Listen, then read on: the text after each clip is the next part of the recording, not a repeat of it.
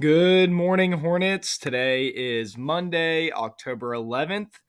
Got some announcements to share this morning. First and foremost, the iReady tournament champion is Miss Lamping's second period language arts class. So, congratulations to those students and Miss Lamping.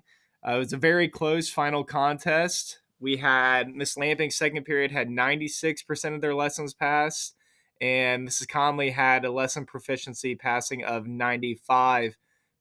So, it was extremely close, but just by 1 percentage point, Miss Lamping's class is going to get the trophy and the pizza party. And on that note, we are starting a new iReady tournament this week. So be sure to check in on the posters in the hallway to see what our new arrangements are and who your math or language arts class is matched up against. So the new tournament will start this week. So congratulations again to Miss Lamping's second period language arts class. It was awesome. They performed really well throughout the entire tournament. So that's great.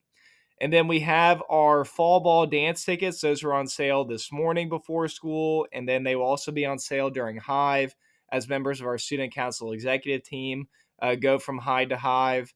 And they just check in to see if anybody would like to purchase any of the tickets. But if you would like to do that before school, bring your money with you and we'll have a table set up in the rotunda.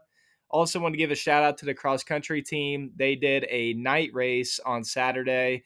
They performed extremely well, and you can see that they have the glow sticks on to help them maybe light the path along their run. So great job to the cross country team, and they have their league championships on Saturday. So best of luck.